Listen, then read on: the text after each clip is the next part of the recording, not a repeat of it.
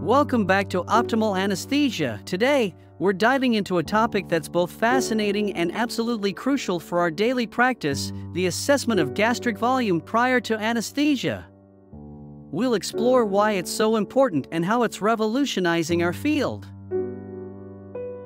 You're in the operating room, ready to administer anesthesia. You've got your team, your equipment, and your patient on the table. But have you ever wondered what's happening inside your patient's stomach and why it matters so much? Anesthesia is our realm of expertise, our domain of control. But it's not without its risks, and one of the gravest risks is the possibility of gastric aspiration. Gastric aspiration, where stomach contents find their way into the airway during anesthesia, is a nightmare scenario for us. It can lead to devastating complications like pneumonia, acute respiratory distress syndrome, and worse. So, how do we steer clear of this perilous situation? Well, that's where assessing gastric volume comes into play. It's a game changer that helps us predict and prevent trouble before it starts. Now, let's dissect why this assessment is absolutely critical.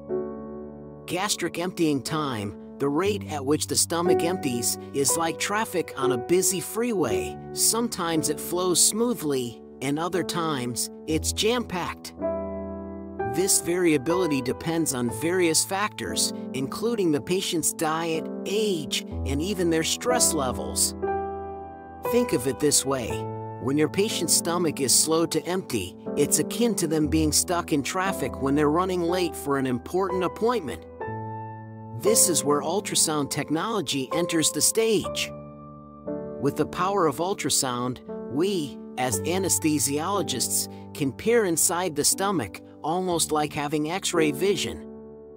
We can visualize how full or empty it is and, most importantly, make informed decisions about the timing of anesthesia.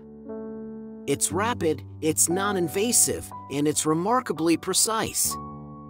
Imagine having a tailored anesthesia plan for each patient, one that's based on their unique gastric emptying time.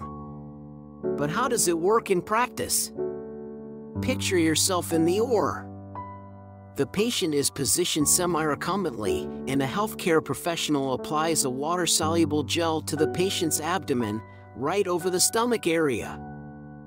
Then, they take a high-frequency ultrasound probe, which looks like a magic wand, and gently place it on the patient's belly. With this wand, they can see inside the stomach, almost like peering into a crystal ball. They measure something called the gastric antral cross-sectional area, or GACSA. Think of it as the size of a parking space inside the stomach. A bigger parking space means the stomach is fuller. This information guides us in deciding the ideal time to initiate anesthesia, how to position the patient, and whether any additional precautions are necessary. And the best part? It's all done in real time. So, what does all of this mean for us, the anesthesiologists? It means we're on the brink of a new era in anesthesia, where we can deliver safer, more tailored experiences for our patients. It means a reduced risk of complications, a shield against the lurking dangers of gastric aspiration, and the ability to confidently ensure the highest level of patient safety. In this rapidly evolving era of medical technology, where precision meets care, incorporating such crucial assessments as a standard part of our practice is not just a step forward, it's a quantum leap in patient care. And there you have it, my esteemed colleagues, the pivotal role of gastric ultrasound in anesthesia, paving the way toward optimal patient outcomes. I hope this episode has illuminated the path, showing why assessing gastric volume is nothing short of indispensable in our daily work. As we conclude this episode of Optimal Anesthesia, I urge you to embrace this technology, hone your skills, and continue to be champions of patient safety.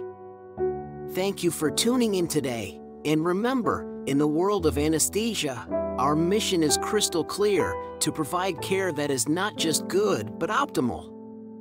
Until our next episode, stay vigilant, stay compassionate, and continue to make a difference in the lives of those we serve.